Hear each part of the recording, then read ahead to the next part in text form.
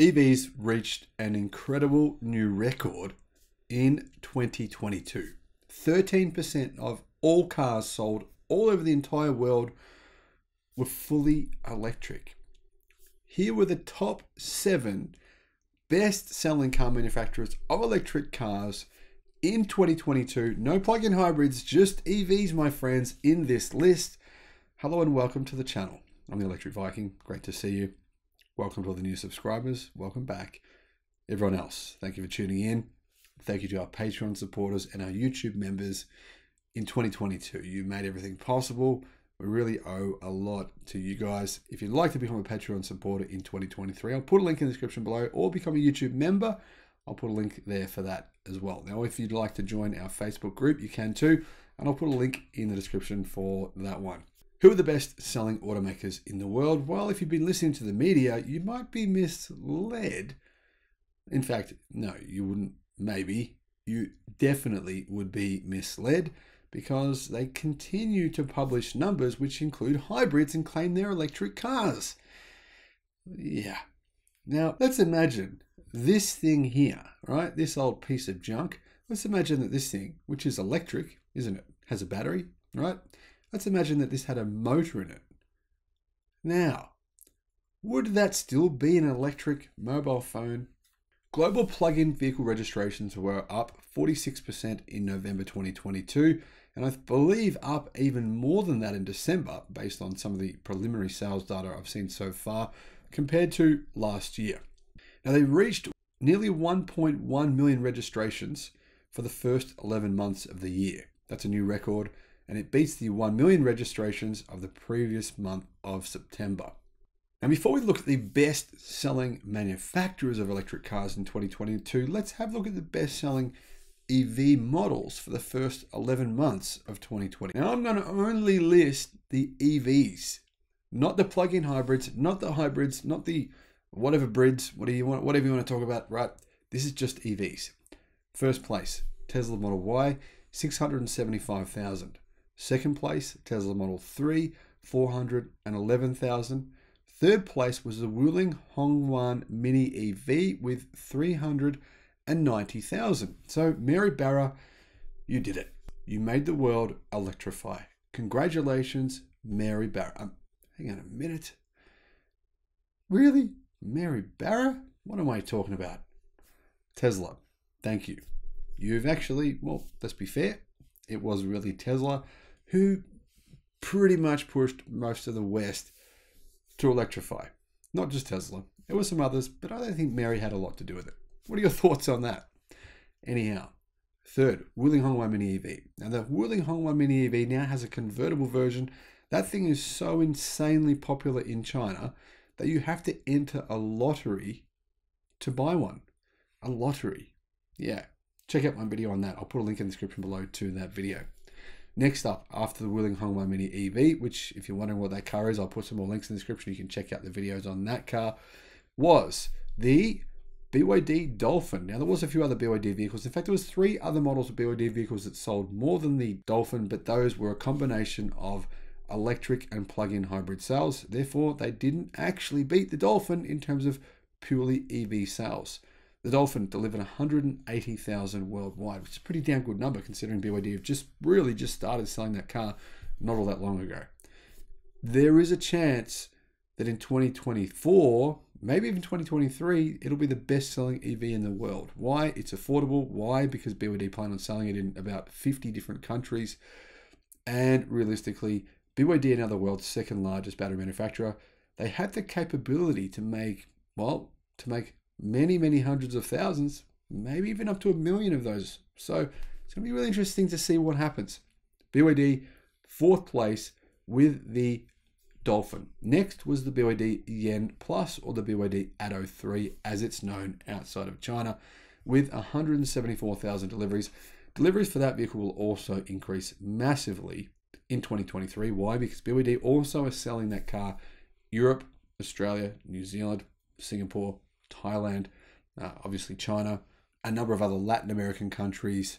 Yeah, they're selling that thing everywhere. Brazil, India, they're actually manufacturing them in India. And also, like I said, consider the fact that BYD make their own batteries, they're vertically integrated, they can ramp production of EVs way faster than any Ford, Toyota, Volkswagen, you're all ruled out. Ramping production for you guys, you've proven, is just way too difficult.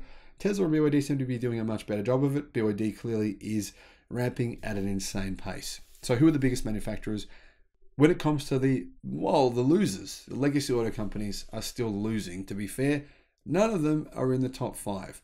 The Volkswagen ID.4 was behind another BYD EV in 7th place with 147,000 deliveries. Now, the Volkswagen ID.4 was the only purely electric car which sold in the top 15 and came from a legacy automotive manufacturer. There was no other legacy auto company, meaning there was nothing from Toyota, nothing from Ford, nothing from GM, etc., etc., etc., which placed in the top 15. Only the ID.4. The rest of them, Chinese vehicles or Tesla vehicles. There you go. Now, if you include plug-in hybrids in your list, BYD was the best-selling manufacturer of plug-ins and EVs, with 1.6 million, Tesla with their 1.15 million, of course EVs only, Volkswagen Group, combination 705,000, SAIC 652,000, and Geely Volvo with 516,000. Now, truthfully, I'm going to have to give you a proviso for Volkswagen and explain why these Volkswagen numbers, Volkswagen Group numbers, are very inaccurate.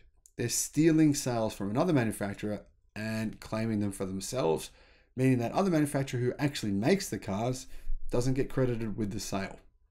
In my opinion, that isn't reasonable. Now let's have a look at the top best-selling purely EV manufacturers. Well, not purely EV manufacturers, but the total sales of EVs from the top 7 manufacturers in the world. First place was Tesla by a significant margin with 1.15 million. BYD was in second with 800,000, or 801,640. Third place was SAIC with 606,000. Fourth, the Volkswagen Group with 477,000. Big difference to the 700,000 when you include plug-in hybrids, right? The thing is, right, many countries around the world, they're ending their plug-in hybrid subsidies. Those plug-in hybrid sales for Volkswagen, they could continue, but based on current trends, more than likely they will go down. 5th place was Geely Volvo, and in 6th place was Hyundai Kia. Now, Hyundai Kia dropped a spot from 5th to 6th because they lost 5th position to Geely Volvo. In 7th place was GAC, which, you probably haven't heard of, but if you pay attention to this channel, I do talk about their sales here and how they're doing an insanely good job at ramping production. Of these manufacturers, who is more likely to continue holding on to 5th place out of Hyundai Kia and Volvo? Geely, well, clearly it's Geely Volvo. I mean, they have Zeekr, Polestar, Volvo. They have even other brands that you haven't even heard of. They're ramping production, they say, at an insane pace. They want to double production within the space of 1 year. Double it. And I think there's a good chance they actually will. Now let's have a look at Volkswagen Group sales. Now remember, these Volkswagen Group EV sales, they're not Volkswagen brand, they're Volkswagen Group. So they include Audi, Skoda, all the Volkswagen brands. There's a whole bunch of them. But those sales also include vehicles made by FAW and SAIC. Well, actually, there's a few Chinese companies who make Volkswagen's EVs for them in China. So even though it's not that many, it's about 100,000 or about a quarter of these sales, the reality is Volkswagen Group doesn't make them themselves. Their Chinese partners make them for them, meaning Volkswagen Group makes 50% of the profit from those vehicles. The Chinese partners make 50%. Now, of all these top 5, they're the only company in this list who depend on somebody else to make their EVs for them. And in fact, they now want Magna to manufacture their Scout EVs, their SUVs, maybe even their pickup trucks that they plan on making, because they're not in a position to do it themselves. So it's worth considering these EV sales numbers not entirely accurate, because that means that they're taking away the sales from another company, attributing to themselves, and then that company gets nothing. And I think the fair way to do that would be to give half to Volkswagen Group, half to the Chinese automakers, because to be honest, they own 50-50 joint partnerships. That's just my opinion. What are your thoughts on that? So as you can see, when it comes to electric manufacturing right now, Tesla's still leading. Will BYD surpass them in 2023? It is possible. And if you listen to global media, they'll love to tell you the shock horror story that yes, it's going to happen. Definitely it will happen. Tesla should be very scared of BYD, but I don't think it should be the way we look at it. I think we should look at this as it's not a zero-sum game. What does that mean? That means there's a huge pie of global car sales. We're looking at about 78 million car sales per year, about 75 million now. And that means, right, that EVs still represent only 13% of that 78 million sales per year. They have another 87% of sales that they can take away from legacy automakers, from Japanese automakers who make barely any EVs, right? From European automakers, which still don't make all that many EVs either. There's a huge pie for them to target. They're not necessarily eating each other's sales. They're eating the sales from manufacturers who are basically making gas-powered vehicles, which are basically these. Now, it's worth considering this as well. Of the top 5 manufacturers making the most EVs, 4 of them are essentially Chinese car companies. You're probably thinking, what do you mean 4? I mean, Tesla's there, they're not Chinese. Hang on a minute. How many cars does Tesla make in China? Yep, they make more cars in China than everywhere else in the world combined.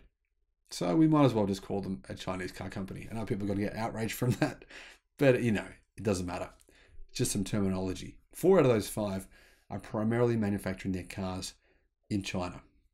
China is actually taking over the global automotive industry. It's happening very, very quickly. And if I was the United States government, I'd be very concerned about this. I'd be wanting to preserve my IRA and make sure that it only applies to cars made in America and not to cars made in other countries. The rules have been changed now, and ironically, vehicles actually made in America don't even qualify anymore. Those include the Mustang Mach-E and the Tesla Model Y. That, in my opinion, is truly bizarre. But that's for another story and another day. Thanks for listening. Let me know your thoughts in the comments. Bye-bye.